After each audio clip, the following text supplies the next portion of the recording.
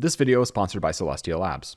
What is data availability sampling? When rollups inherit the security of Celestia, they're paying to post their blockchain data on it. But how do rollups and users make sure that their data is actually there? It's easy for smaller blockchains since it's not hard to fully download and verify blocks that are tiny. But what happens when these blocks get bigger? At the beginning, this is cheap to check, but as blockchains scale and have more expensive hardware requirements, normal people will get priced out. So how will you know your data is available in a modular future with millions of rollups?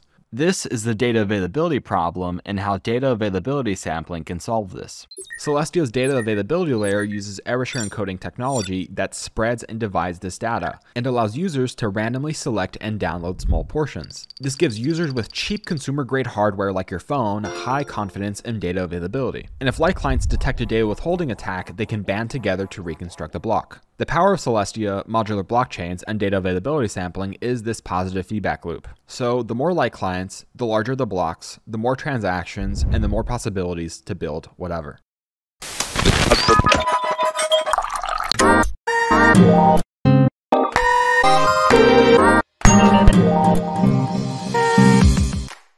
I'm so excited to talk about data availability sampling, but first, a special thanks to our sponsor, Celestia, for allowing me to go modular. This video is jam-packed and isn't afraid to get technical. We're going to be talking about blockchain scaling, the DA problem, the concept of probabilistic sampling techniques, then a technical deep dive talking about the core of how Celestia works, explaining the technology that no other videos are willing to get into, and then talk about the math, the probabilities, and the magic of DAS, data availability sampling like clients. We have a lot to learn, so let's get to it.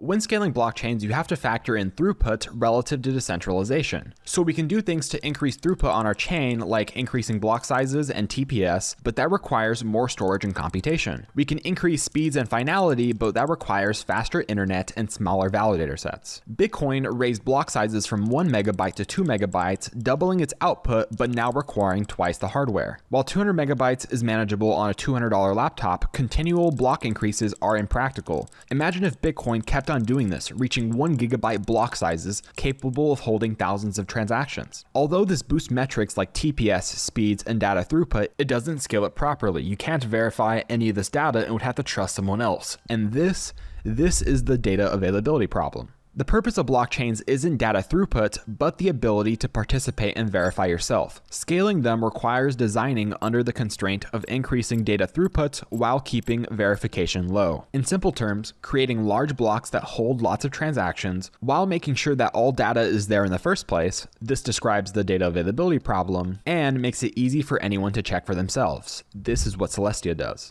And with these design constraints came the idea of data availability sampling. The research paper Fraud in Data Availability Proofs by co-authors Mustafa Al-Bassam, Alberto Samnio, and Vitalik Buterin on page 2 describes a probabilistic sampling technique. It states 1% of block data needs to be downloaded in order to check that the entire block data is available with 99% probability. Celestia uses probabilistic sampling techniques on two-dimensional erasure-encoded data. That was a lot to unpack, so first we're going to learn about what are probabilistic sampling techniques, Reed-Selman's algorithm and 2D erasure encoding, and then the math and probabilities behind data availability sampling. So let's get started. Probabilistic sampling techniques.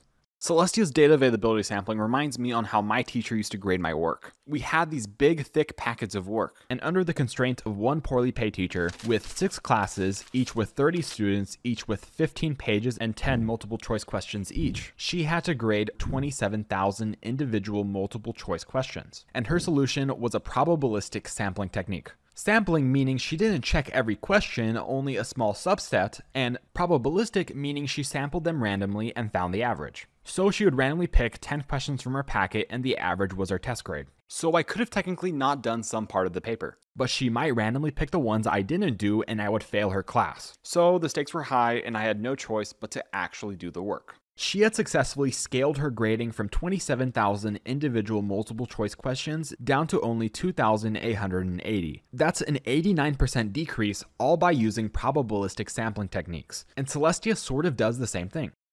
Like clients like your phone randomly sample small bits of information from Celestia's blocks, but the way these blocks are prepared are through Reed-Solomon encoding, and Celestia uses a unique two-dimensional erasure encoding scheme. Erasure encoding protects information by adding extra at the end for redundancy and recovery. It's used by CDs if they get scratched or satellites if they lose information across long distances. In either scenario, you can use parts of information to recover the full message, and Celestia uses erasure encoding for data availability sampling. So our roll-up data gets deposited into Celestia. Let's say these four are our data. Using erasure encoding, it gives them order and adds backup information to the end called parity. Using Reed-Solomon's algorithm, it uses polynomials that sort of look like this. The more data, then the more longer this equation is. Now, this algorithm is complicated and out of scope, but essentially these polynomials combine the information from the original data into these new parity data. If we lose data 1, 2, 4, and parity 2, we can use Lagrange interpolation and using existing data, draw a polynomial to solve for the missing data. And if someone tries to withhold any amount of data, they would have to hide over the amount of parity. So 4 out of 8 to be unrecoverable. This property of erasure encoding is also used for data availability sampling, but Celestia doesn't use the traditional format. Instead of rows, they use grids in a 2D erasure encoding scheme. If a like client finds a gap in a long erasure encoded row of data, the context and ordering can help it fix it, but an attacker can incorrectly encode the parity at the end, compromising the 50% recoverability factor. So it's vital for like clients to detect this and fix it. However, the conventional method of re-encoding involves local recomputation of all this data.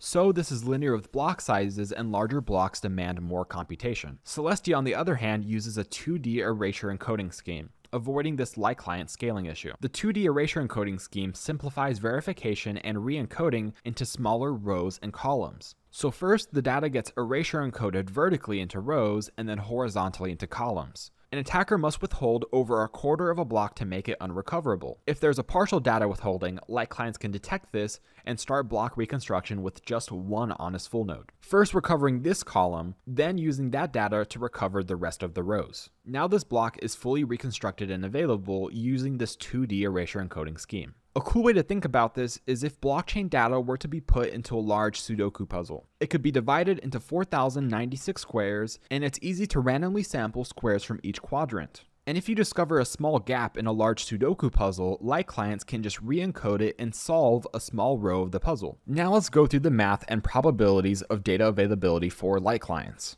In page 6 of the Lazy Ledger white paper, it talks about the probabilistic validity rule. Using 2D Reed-Solomon coding at a quarter rate, it only requires 15 samples or 0.04% of a downloaded block to have a 99% guarantee in data is available. And if you wanted more assurance, you could always sample more, meaning scaling properties of data availability sampling are lightweight and scalable for any flexible range. The magic of Celestia and data availability sampling is that it gives you high confidence that your data is safe and secure without needing to run an expensive full node. By design, the requirements to run a light node are extremely lightweight. All you need is 2 GB of RAM, a single core CPU, 50 GB SSD, and 56 kilobit internet speeds. And with these requirements being so ridiculously low, people get very creative in what they can run on it. You have the obvious, you can run it on a cheap PC or laptop, or a popular one, which is your phone, but you can also run it on a Kindle, and a Nintendo Switch, a Tesla, on an airplane, or DJ equipment. And with requirements being so low, there are lots more possibilities. If you want to run one of these light clients, go to celestia.org/run-a-node to learn more. The cool part about running a light client is 1, you help secure the network by checking for data withholding attacks. 2 is that you feel confident that your blockchain data is safe, secure, and available. And then 3, the coolest feature, it helps scale Celestia. Celestia has a super unique scaling flywheel where the more light clients means the more eyes that are monitoring and securing the network. This allows the DA layer for more data throughput by having larger blocks, all while keeping it decentralized because there's light clients all around the world that are constantly and randomly sampling this data. This is super cool, and Celestia are the pioneers of this technology. There's ongoing ideas and research developments on how you can improve this technology. Imagine a private mixnet for anonymous sampling, or increasing speeds by having multi-block sampling, or increasing adoption by having light clients in every single wallet and browser. I could talk about Celestia all day, but to sum it up, the future is bright and data is available for all.